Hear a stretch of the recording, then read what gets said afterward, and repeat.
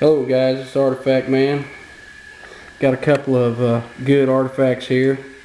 We didn't really get a video of these. We went to a spot on the river and I didn't want to take my camera, but I found this real killer piece on the same bar. And my buddy here, Bone Hunter, he went down to the bar today and I couldn't go, and he found a real nice clovis, fluted on one side. Looks like a Deaver clovis type. If anybody out there knows exactly what this is, let me know.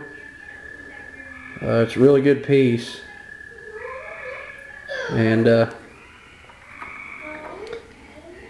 want to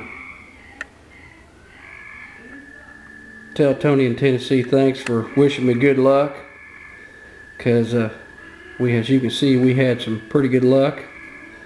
Here's another shot of that good north blade or cash blade.